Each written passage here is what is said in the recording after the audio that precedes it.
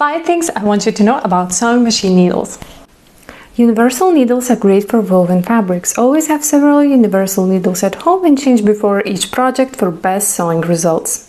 If you sew thin, lightweight fabrics, choose smaller needle size like 70 or 80. If working with thick, heavyweight fabrics, choose higher needle size like 100. Use jersey needle to sew knit, stretchy fabrics. Jersey needles have rounded tips, so they slip between threads instead of cutting through them. This way you get smooth seam without any puckering. Twin needle is a great option to hem knits without coverlock machine. Check your machine manual to see if it can handle twin needle.